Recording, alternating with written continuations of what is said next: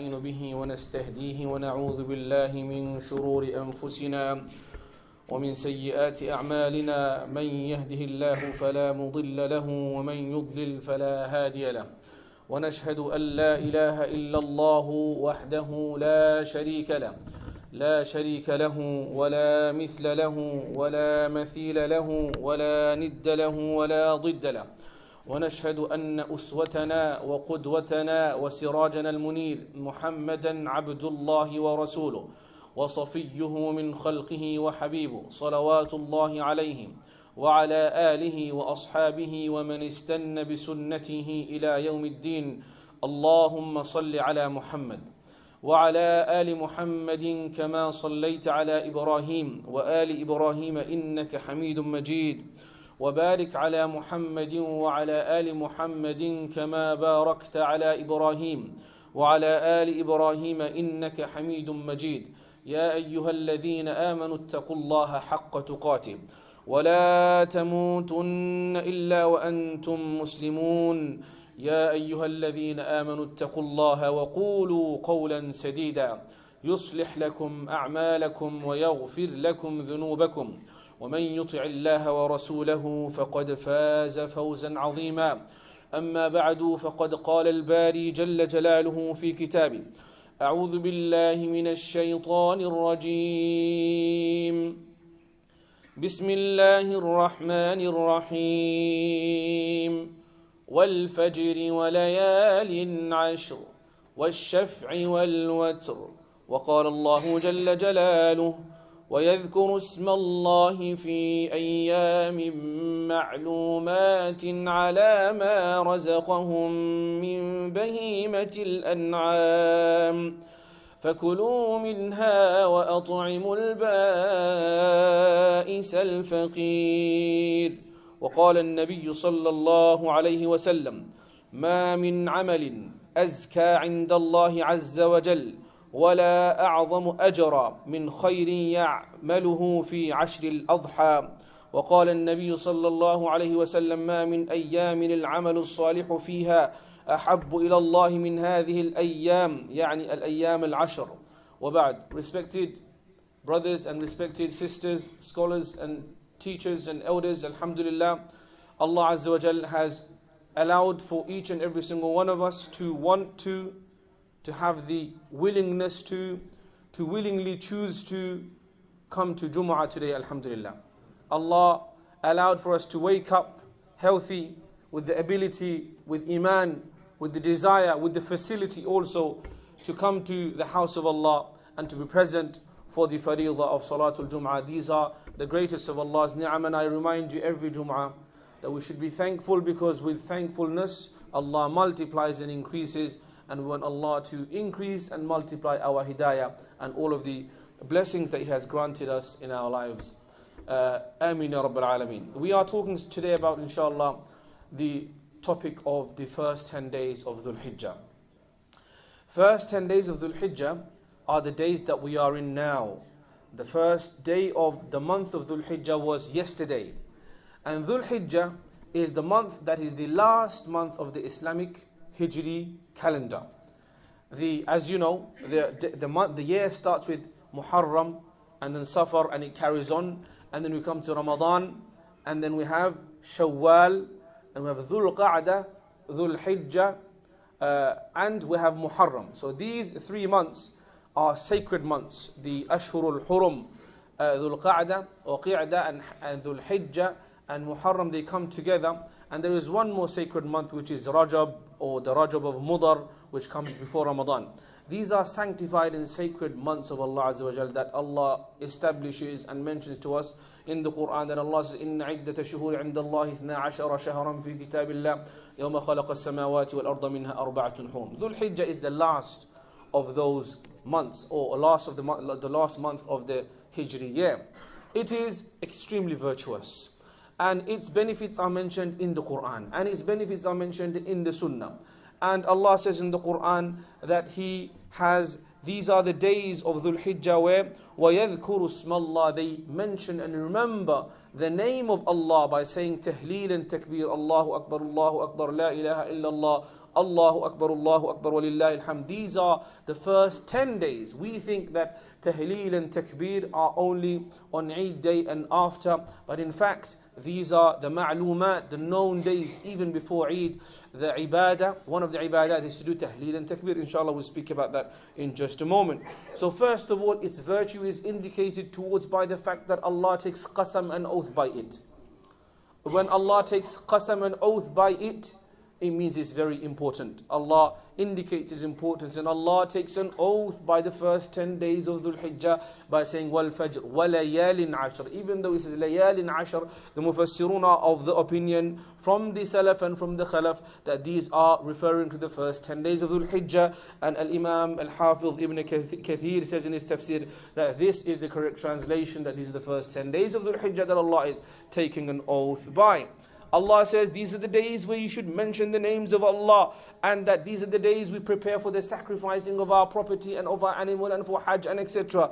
And that also indicates the importance and the virtue of these days. The Prophet Muhammad sallallahu alaihi wasallam has testified to, has taught us that these are the most virtuous days. He says, فَضْلُ أَيَّامِ الدُّنْيَا أَيَّامُ الْعَشْرِ, that the best days of the world, the best days of the worldly life, the best days of the year are the days of the 10 of Dhul Hijjah. In it also is the day of Arafah. And Arafah is the day of Al-Hajj Al-Akbar, is the day where the main part of Hajj exists. Al-Hajj Arafah, as the hadith says. And so because it contains within it the Yawm al-Arafah and the days preceding it, at the beginning of the Hajj, it also indicates towards how valuable, how preferred, how virtuous it is in the sight of Allah. It is also the Yawm al-Nahar, the day of sacrificing, the Eid al-Adha, the big Eid like we say. And that also indicates that it's virtuous and that it contains this day within the first 10. And so that's another sign, another example of how virtuous these first 10 days of Dhul Hijjah are. We see that the Prophet Muhammad ﷺ is encouraging us to do good actions excessively and more to multiply our ibadah. That shows that there's something special in these 10 days. We also see that the Prophet Muhammad ﷺ is encouraging us to do tahleel and takbir and to do glorify Allah and to say tasbih in these 10 days. That also indicates that there must be something special in these 10 days. And so the examples and the evidences of its speciality are numerous and are too many, and there's no doubt about it. Al-Hafiz Ibn Hajar Al-Asqalani, the commentator of Fath al-Bari, who authored Fath al-Bari, he says the reason why they are the most important days of the year is because in these 10 days, all of the main primary ibadat, the pillars of Islam, come together. In Ramadan you have fasting, you have zakat, and you have other salat and Quran, but you do not have Hajj. But in Ayyam Dhul Hijjah you have Hajj, and you have the encouragement of fasting, and you have the encouragement of giving, of udhiyah, of sadaqah generally, and we have the encouragement of praying more, to do more ibadah. That includes your fara'id, to do them perfectly, to do your rawatib and your sunan as much as possible, to do tilawatul Quran. And so we find all of the big ibadat come together, combined in these 10 days of Dhul Hijjah, and that's why its virtue is so high and so significant. The Prophet Muhammad ﷺ said that there are no actions which are more pure or more beloved to Allah Azza wa Jal or greater than the actions that are performed in the first 10 days of Dhul Hijjah, subhanallah. And another hadith says that there are no days in which actions are more beloved to Allah than those that are performed in the first 10 days of Dhul Hijjah. And all of these indicate that the virtue of them. And so any ibadah that you do, whether it's fasting, whether it's your salah, any ibadah that you do, if you do it for the sake of Allah with sincerity, Allah Azza wa Jal will multiply its reward. So what are some of the actions that we do in these 10 days? What can we do? First, of course, at the top of them is the Hajj. Those who are going to Hajj, they're the most beloved, most fortunate, because the reward of an accepted Hajj Mabrur is nothing short of Jannah itself. Allahu Akbar. And the Hajj Mabrur and the accepted Hajj is that Hajj which is according to the Sunnah and the teaching of the Prophet Muhammad ﷺ, which has no mixing of showing off or argumentation or fighting or fisk and fujur and rafath and all of these things that distort and damage your Hajj. The second preferred ibadah in these days is fasting. Fasting, if possible for you, all of the 9 days. Of course, you can't fast the 10th because that's the Eid day. But even if you do not, then at least the ninth day, the Yawmul Arafah, because that is about which, the day about which the Prophet Muhammad said that I expect from Allah and I count from Allah that Allah will, because of the fasting of Yawmul Arafah, expiate the sin of 2 years. Allahu Akbar. The third preferred ibadah is salah. The general principle, we've said it before, I'll say it again, that the most rewarding actions are the most important ones. What Allah made fard, that has the most reward. What Allah made wajib, Allah gives most reward. Then is the sunnah mu'akkada, then is the sunnah, then is the mustahab and nafal, and etc. That's how it works. And so when it comes to your salah and you want to reap maximum benefit for your salah, then try to perfect your fara'id first. Try to make sure it's done on time. Try to make sure it's done in jama'ah. These are the sunan and the conditions of the salah. Try to ensure that your wajibat are done perfectly within your salah. Try to ensure that the wajib of witr, according to the ulama who say it's wajib, is done perfectly and with proper following of the rules and full sincerity and full focus. Try to ensure that your sunan mu'akkada and ghayr mu'akkada are performed as much as possible. Try to perform your nawafil. Try to do qiyam al-layl. That's how you work on your salah in the first 10 days of Dhul Hijjah. Also is takbir and tahmeed and tahleel, which is Allahu Akbar, la ilaha illallah, Allahu Akbar, walillahi alhamd. To do these takbirat even before Eid day comes.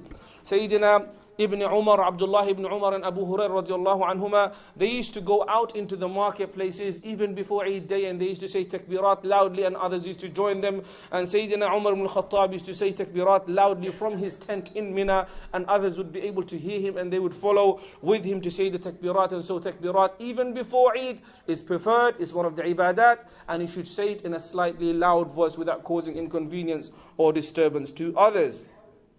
Also is sadaqah. Sadaqah includes general charity, but also the udhiyah. The udhiyah is according to the Hanafi school of law, and according to other schools also, is wajib. Is wajib upon the person who has owned the nisab, and the nisab is some 250 pounds or so. And if you do own that property and you are baligh, and you are aqil, mentally aware, you're not unconscious, you're not unaware mentally, and you have this property or the wealth of 250 pounds or more, then it is wajib upon each and every single person.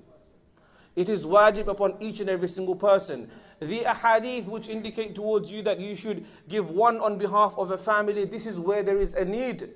This is where there is an inability. But if you can afford to give, then each and every single baligh, aqil person who owns the possession of the nisab should give a udhiyah in their name, a goat or a sheep, or 7 persons in a cow or a camel. And this should be arranged for before the day of Eid, and the slaughter should be done on Eid day, after the Eid Salah. If you can't catch on Eid day after Eid Salah, then 11th is also jaiz and 12th is also jaiz, but we'll try to go for the best, which is the 10th day. When you buy an animal for udhiyah, try to make sure it's of high quality, it's of good standard. Don't go for the cheapest, try to go for the most expensive. The more you give, the more Allah will give to you, and that's what's expected. It's called sacrifice. That you sacrifice your greed and you sacrifice your want and your wealth so that the others, the poor and the needy, can benefit. And of course, you know the situation of Bangladesh and other countries, there are in deep need and excessive need, so you can give your udhiyah in other countries and other parts of the world. May Allah give us all tawfiq and understanding. وأقول قولي هذا وأستغفر الله لي ولكم. الحمد لله حمد الشاكرين ونصلي ونسلم على النبي الكريم محمد وعلى آله وصحبه أجمعين. The udhiyah is done for the adult, for the baligh. If there are children in your family, you do not have to give udhiyah on their behalf, but if you want to, it is mustahab and is a good form of charity.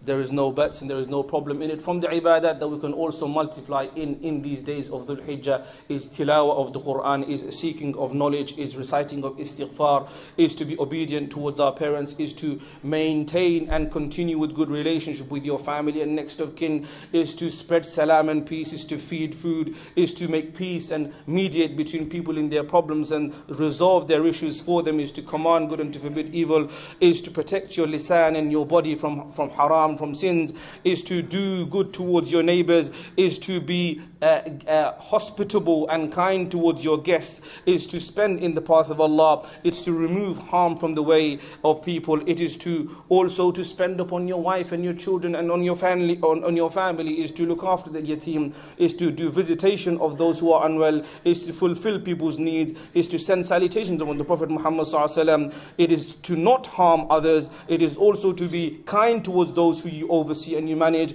It is also to maintain good ties of relationship and friendship with your friends, and it's also to make dua for your brothers. And there are so many more examples of good actions in these 10 days. You can inshallah think of them, but whatever action you do, Allah will multiply its reward, and it is most beloved to Allah in these days than other days. رَبَّنَا ظَلَمْنَا أَنفُسَنَا وَإِن لَّمْ تَغْفِرْ لَنَا وَتَرْحَمْنَا لَنَكُونَنَّ مِنَ الْخَاسِرِينَ رَبَّنَا تَقَبَّلْ مِنَّا إِنَّكَ أَنْتَ السَّمِيعُ الْعَلِيمُ وَتُبْ عَلَيْنَا يَا مَوْلَانَا إِنَّكَ أَنْتَ التَّوَّابُ الرَّحِيمُ اللهم أيد الإسلام والمسلمين وانصر إخوان المستضعفين في مشارق الأرض ومغاربها وانصرهم في اليمن وفي الشام وفي كاشمير وفي فلسطين وفي العراق وفي بنغلاديش يا رب العالمين انصر إخوان المستضعفين المصابين بالسيول في بنغلاديش يا رب العالمين اللهم انصرهم نصرا مؤزرا يا رب العالمين اللهم يا الله اللهم قرب لهم الفرج يا رب العالمين وأصلح أحوالهم يا رب العالمين وصل اللهم وسلم على نبينا محمد وعلى آله وصحبه أجمعين وأقم الصلاة.